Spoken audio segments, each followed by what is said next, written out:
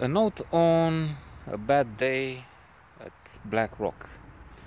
Uh, Fantastic, wonderful film with Spencer Tracy in the leading role.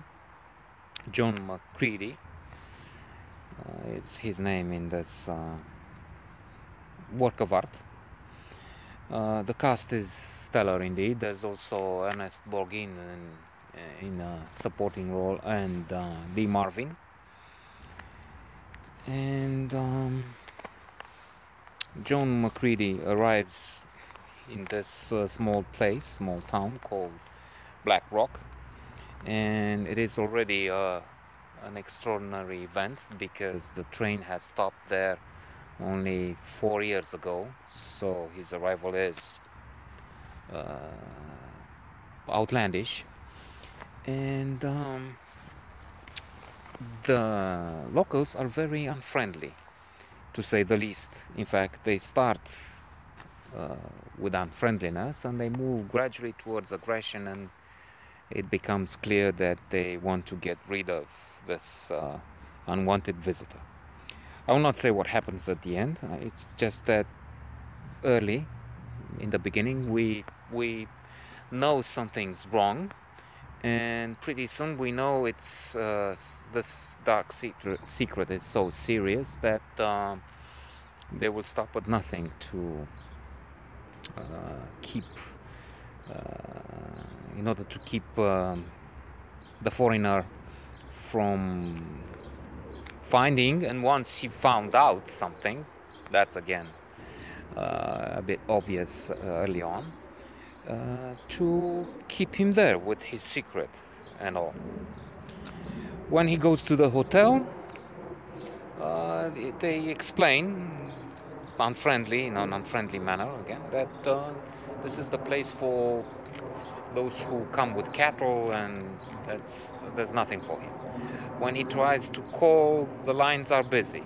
So everything he tries is a failure, more or less. Even if we're talking about, and that will show, about a superhero, a man who has only one arm that he can use, and is better than Superman, the ultimate Ubermensch. Grit, resilience, determination, courage, coolness, control, calm.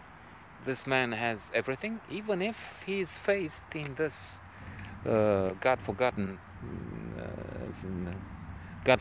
place in the middle of nowhere. There's no one who can help him, and he seems to be surrounded by enemies. Gradually, one then another one of these people may think differently. We don't know yet, but they show some signs of humanity at least. He manages to rent a jeep to get to this place where a Japanese man lives, or so John Macreedy thinks. He doesn't find him. He finds, though, wildflowers, and he makes a statement at one point saying that wildflowers tend to grow on graves. When he's provoked in an eatery, something like fast food joint, by a character portrayed by Ernest Borgnine, who is a stocky, heavy, powerful man, he avoids confrontation. They call him chicken. You don't. What if I tie my arm to my back? What if I fight you with no hands? You're yellow, and things like that. He pours all the ketchup in his dish and finally attacks Macreedy. And Macreedy, in one of the best fight scenes I've ever seen. I mean, I'm not into what's going on now with Iron Man fighting I don't know who. Batman versus Superman. But the fights I've seen, this is one of the best, in which, as you know by now, you can imagine, John Macreedy beats the hell out of his aggressor with one hand, and this guy keeps pushing, keeps coming, heavy, powerful man, his opponent, but Macreedy with incredible skill, force, speed, acumen, he is victorious.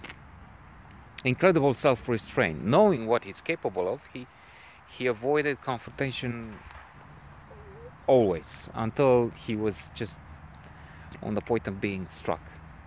He acted. And now the question is, what will happen next?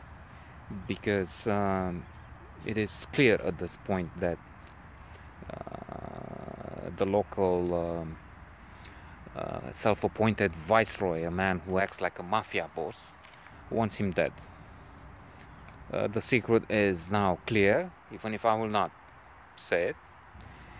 And then the question is, will Macreedy escape? Will they just put him down and bury him with their secret? It's a fabulous film that I strongly recommend.